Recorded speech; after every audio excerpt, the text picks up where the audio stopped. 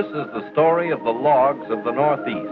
Logs for lumber, logs for pulpwood and paper, products that enter the daily life of people everywhere. It's the story of the hard work of men of the Northeast and of the machines that make men's work easier. It's the story of wholehearted cooperation that's typical of the Northeast. And it's the opportunity within the grasp of many men who live and work in her rolling hills. An opportunity that many have already accepted by making timber a perpetual crop on their farm acres, which the Creator intended for us to use, but not abuse.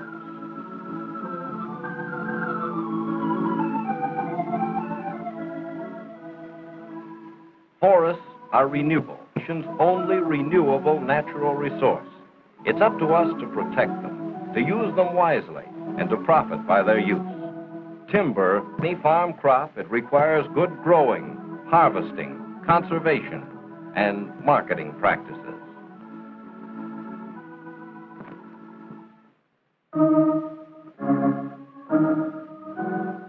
In the Northeast, in Maine, New Hampshire, Vermont, and northern New York, lie some 37.5 million acres of forest and farm forest lands. In these forests and on these farms live 1.25 million people who depend to a large extent on the forest industries for their livelihood.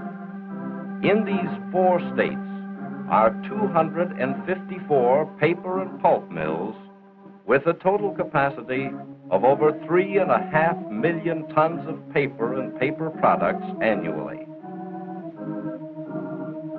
There are 2,554 sawmills, which produce almost 1.25 billion board feet of lumber each year.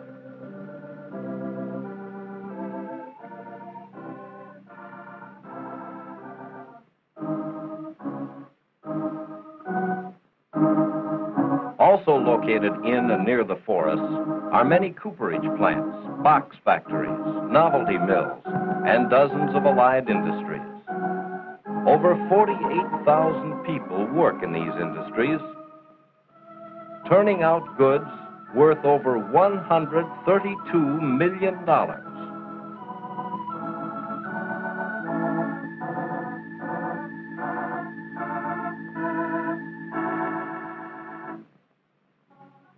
No matter what the crop on a well-managed farm, careful planting is required. The soil must be conserved, and cultivation is needed before a valuable crop can be harvested.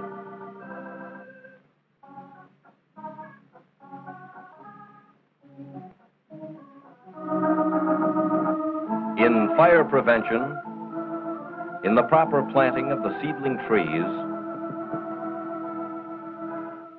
in thinning the struggling young trees, and in selective cutting, insect and disease control, farmers and the men of forest protection agencies are cooperating to produce a steadily increasing amount of wood. And therein lies one of the greatest opportunities for farmers of the Northeast, the opportunity to provide a generous supply of wood for their own use, a continuous supply of wood and lumber for the expanding housing and home repair needs of the nation, and cash in the bank for the family. Boys and trees both thrive in New England, and under precisely the same sort of care. The seedling tree and the stripling boy will arrive at maturity together.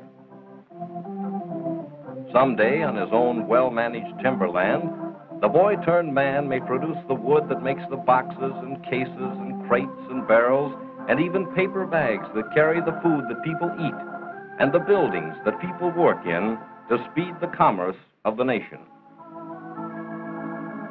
Millions of feet of logs roll from New England farms the year round. No matter how the job is done, logging follows the same simple pattern. Trees are selected for price, ease of removal, and conservation of timber supply. Then they are felled, limbed, bucked, and sent off to the mill. Farmers often work with their wives. and with their children, or a neighbor or two.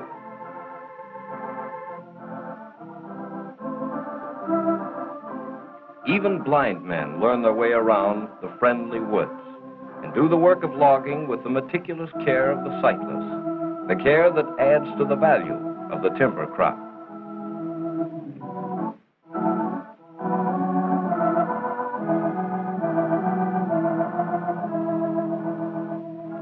By and large, the bulk of the farmer-produced logs and other forest products are turned out by hand with hand tools.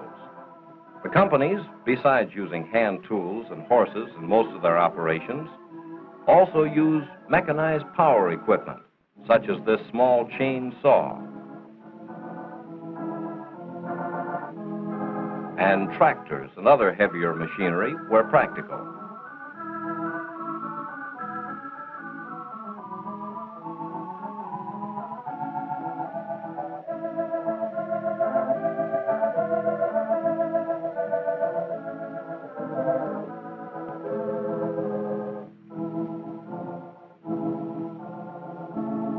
The underbrush is cleared from around trees to be felled in order to avoid accidents. For after the undercut is made and the giant starts its plunge to the ground, a man may need space to move quickly. Logging has been practiced in New England for 300 years. Complex and many times difficult operations are simplified by the experience gained in those centuries.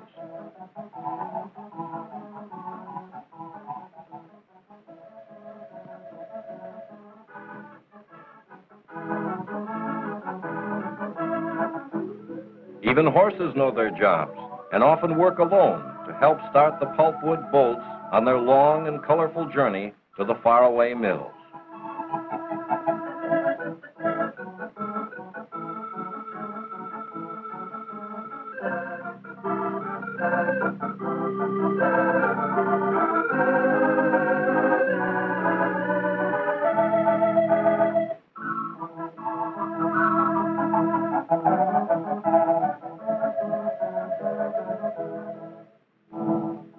Logging methods and machines have been developed over the years to fit the unique needs of lumber harvesting.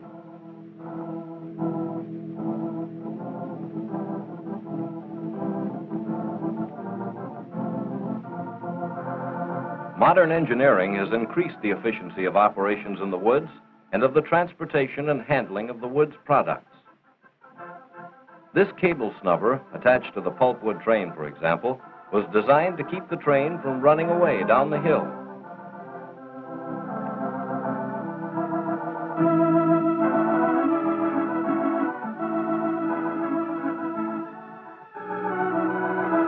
After bolts are towed on the frozen lakes, another specially developed machine is used to dump the train onto the ice, where the spring thaws will set the bolts on their journey to the mills, the most spectacular phase of the whole logging operation.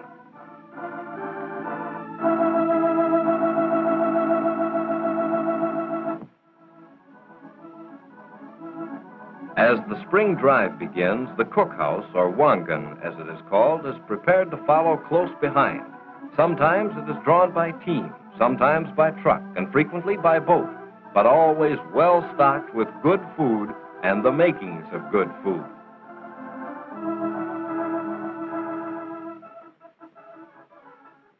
The cooks are able craftsmen and know how to fill the bellies of hungry loggers with food that sticks to the ribs and tickles the taste. Food that brings the men a-running when chow is served up.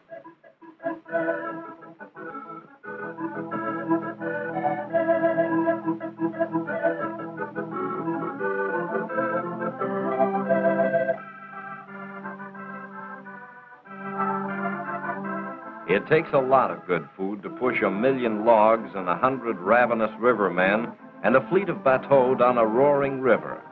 A lot of bread and cookies and pies and cake.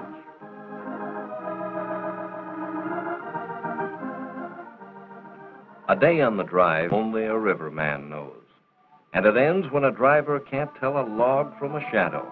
And that's a long day. But there are 4 squares a day: breakfast, first lunch, second lunch, and supper, to help a man with his work. And, of course, there's coffee, the banter of men who work in harmony, and cigarettes.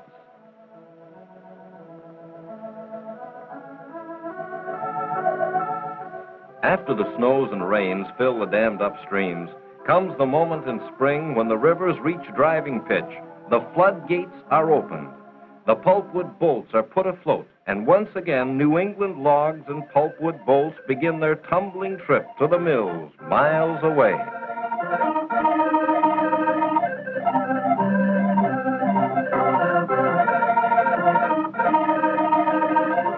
New Englanders know the sight and sound of bucking logs and swirling waters.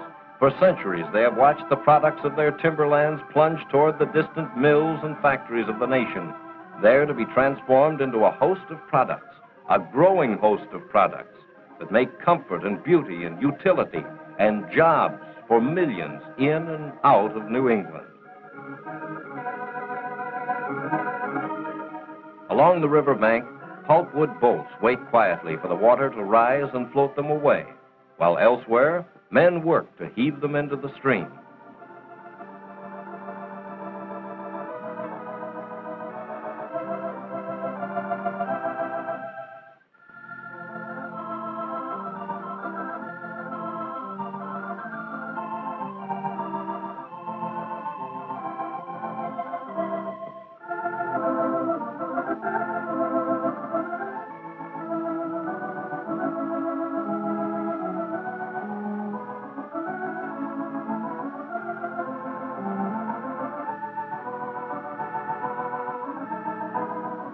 In no time, it seems, first lunch is on the way, carried to the men where they are tending out. But when the logs are running, there's no time to fool away with lunch hours. A man must get his logs downriver to the booms with the spring high water, or he waits until fall, or worse yet, until another spring. To leave a drive dry on the meadows or stranded in the shallows is a tragedy not only to the boss, but to every man on the crew.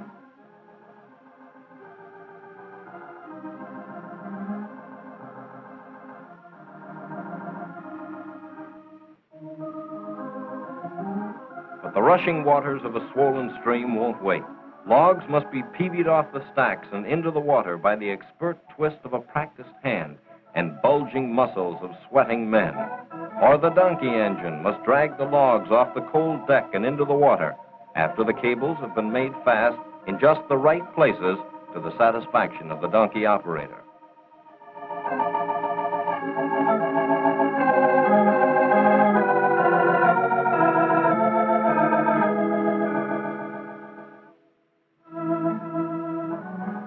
And then it's time for the second lunch of the busy day. More food, tasty, hot, cooked right to the queen's taste, and even to Queenie's taste.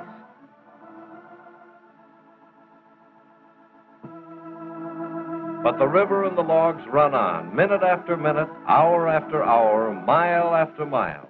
And the river drivers check off the miles and take stock of the progress of the bolts and the logs as the swirling water rushes them ever onward.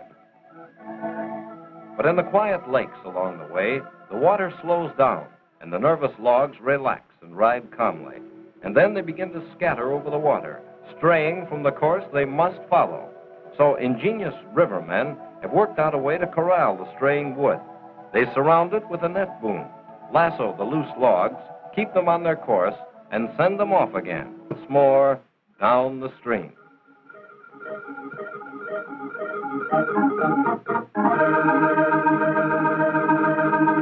And as the sun slowly sinks, the men still work to keep the logs moving, so there won't be so many overnight jams that have to be broken up in the morning to keep the logs hurrying on their way.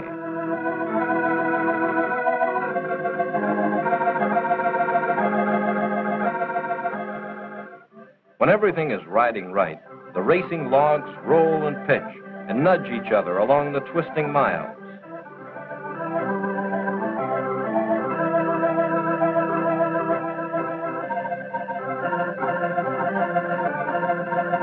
All that's required of the men while the drive is moving right is a little watchfulness and a lot of walking. And once in a while, there's a wild ride in a bateau, but only for the experts.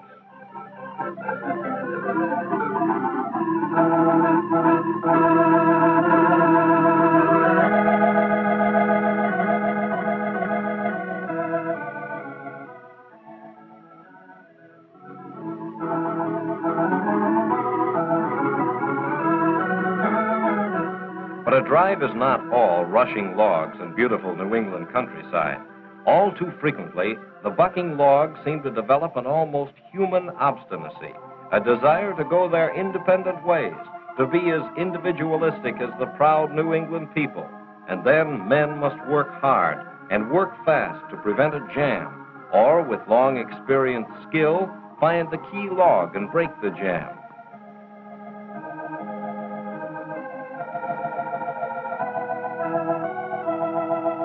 Yes, sir, these men can ride 'em through white water and green. It's a dangerous job. It takes experience and care to avoid accidents. But the good drivers don't take the chances that lead to trouble.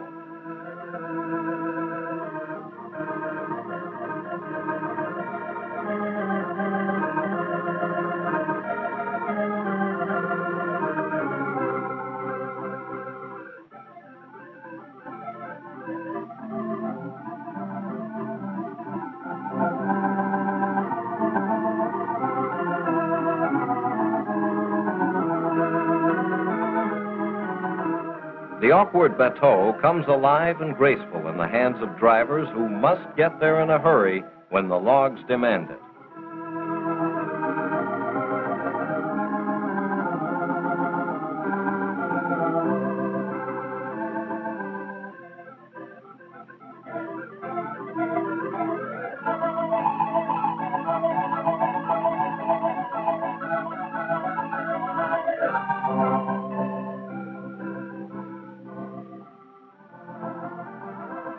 There are bound to be slips and rips when wet boots dance on slippery logs. But the work goes on, and the logs roll on and on, except when they stop, as if to watch the struggling men hard at work. When the logs hang on the banks, the rivermen call the jam a wing. And when they hang up in the middle of the river, the men call such jams centers.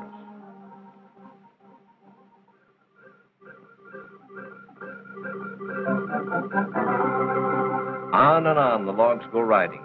At times it seems as if nothing will stop them.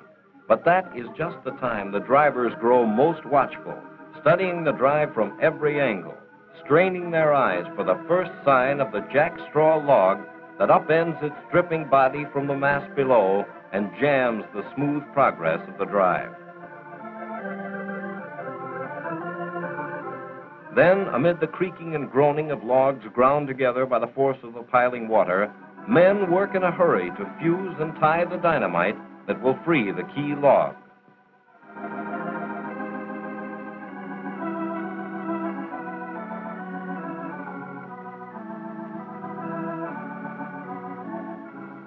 It takes the experience of years on the logs to know just where to place the dynamite, so that when the logs fly from the thunder of the explosion, they will keep going when they land again in the swirling water. Although the stately raft of cedar telephone poles ignores such rough and tumble.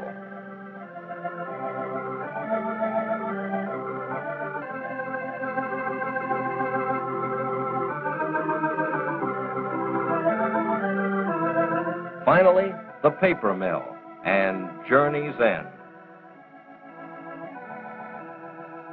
Then the logs go to the cold pond if they're to be stored, or they're put in the hot pond for an immediate ride up the clanking conveyor to the mouth of the mill.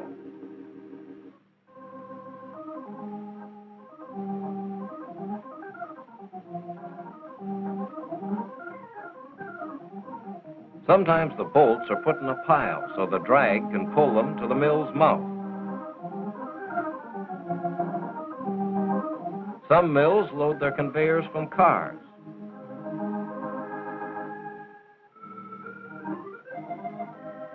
In many parts of New England, The distance is great enough to make it worthwhile for farmers to truck their wood to rail sidings and ship it to the mills by freight.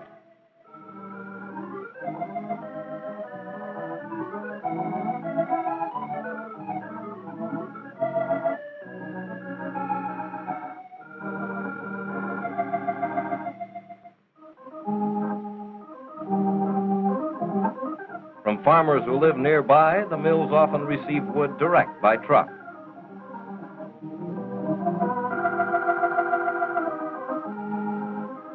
Often the wood is unloaded in bundles.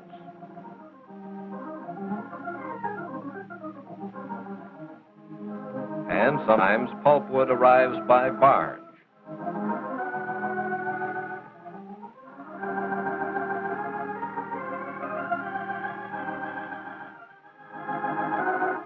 But whatever the method used to ship the wood, paper, turned out in huge plants that run the year around, remains one of the most important of the many products made from New England wood. Paper and paper products play a vital part in the everyday life of millions.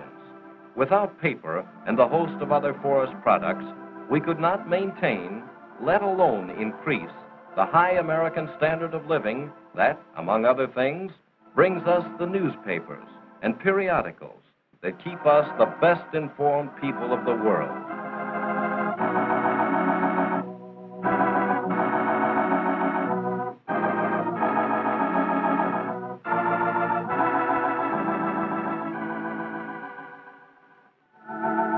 The best continued land use on much of our farm acreage is the growing of trees. County agents, foresters, mill representatives, and farm leaders are eager to help. For our own welfare and our posterity, we must follow a sound plan of timberland management, planting, thinning, selective cutting, fire prevention, and other improved practices. Effective farm forestry management is as easy as ABC. So follow these simple but important principles. A, help to meet the needs of our industries and their workers. They convert the raw materials of our timberlands into manufactured articles. These workers make the market for many of our other farm products. B, protect our natural forest acres against the ravages of destruction and permit increased growth to safeguard our land, our welfare, and our future. C, make timber a crop. Utilize our farm forest production to the greatest possible good to ourselves and our country. Farm organizations, Extension Service, federal and state foresters, schools, and the forest industry understand the land, the people, and the timber of New England. They stand ready to give advice, help, guidance on the management of timberland. They know what to cut, how much to cut, and how best to sell. Profit from their advice. Remember, timber is a crop.